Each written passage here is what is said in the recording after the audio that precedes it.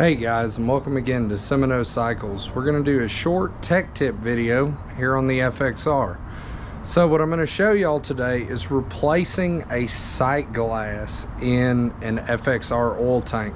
Now stock, they come with something that looks like an ABS plastic sight glass, which you can see right here, this little button looking thing right here. We're going to replace it with a product from Ramjet Racing, which is made of aluminum, glass, and sealed with an O-ring.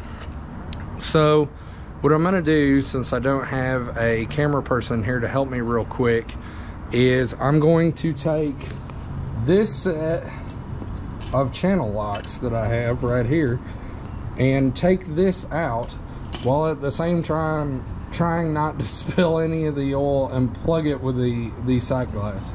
So y'all can join me back momentarily to see that.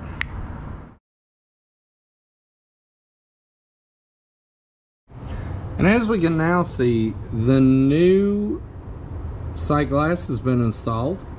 We've replaced the old plastic piece right here, and now it should not leak.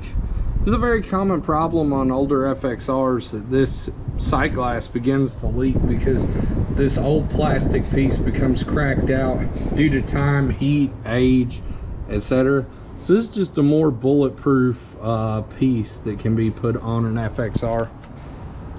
I hope you guys found this content somewhat useful. As you can see, we got work replacing handlebars on the FXR, but I'm gonna put this video out just because I thought it might help one of you guys. And please drop a like down below, comment, and subscribe. And with that, we'll catch y'all on the next video. Thanks, y'all.